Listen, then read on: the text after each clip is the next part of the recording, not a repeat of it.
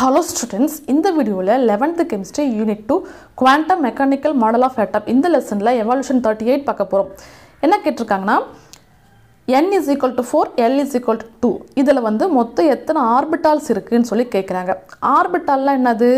இப்போ ஒரு 3 dimensional ஸ்பேஸ்ல எலக்ட்ரான்ஸ் வந்து எந்த டைரக்ஷன்ல சுத்திட்டு இருக்கு, எந்தெந்த டைரக்ஷன்ல சுத்திட்டு இருக்கு அப்படி சொல்லக்கூடியது தான் வந்து ஆர்பிட்டால்ஸ்.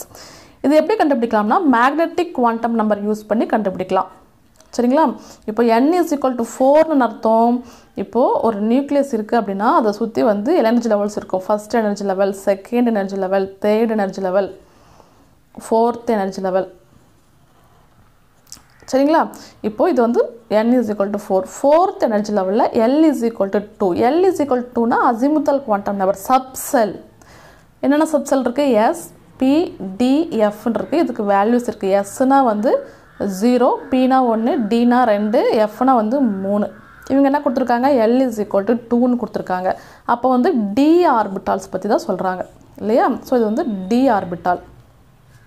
இந்த d fourth எனர்ஜி லெவல்ல d ஆர்பிட்டால் இருக்கக்கூடிய எலக்ட்ரான்ஸ் வந்து எத்தனை டைரக்ஷன்ல சுத்திட்டு இருக்கு அப்படிங்கிறது தான் क्वेश्चन. சரிங்களா? இதுக்கு ஃபார்முலா வந்து ml is equal to -l2 plus l. Orbitals வந்து எப்படி கண்டுபிடிக்கலாம்னா மேக்னெட்டிக் குவாண்டம் நம்பர் யூஸ் பண்ணி கண்டுபிடிக்கலாம். மேக்னெட்டிக் குவாண்டம் நம்பருக்கு ஃபார்முலா தான் வந்து -l2 plus l. -l l அப்படிங்கிறது 2 ன்னு கொடுத்திருக்காங்க இல்லையா? அப்ப -2 to +2 வரை இருக்கும். சரிங்களா? சரி, அப்ப என்ன இருக்கு? -2 -1 0 +1 +2. மொத்தம் எத்தனை ஆச்சு? 1 2 3 4 5 ஆர்பிட்டால் இருக்கு. So l is equal to 2 இந்த d ஆர்பிட்டாலை பொறுத்தவரையும் 5 ஆர்பிட்டால் இருக்கு. எந்த எனர்ஜி லெவல் இருக்கு? Fourth energy level. அப்ப இத என்ன சொல்வோம்? 4d ஆர்பிட்டால்ஸ் னு சொல்வோம். சரிங்களா? 4d மொத்தம் 5 4d ஆர்பிட்டால்ஸ் இருக்கு. ஆர்பிட்டால்ஸ். சரிங்களா?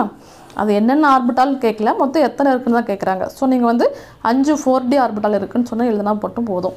இது அடுத்து ml is equal to l வந்து 3.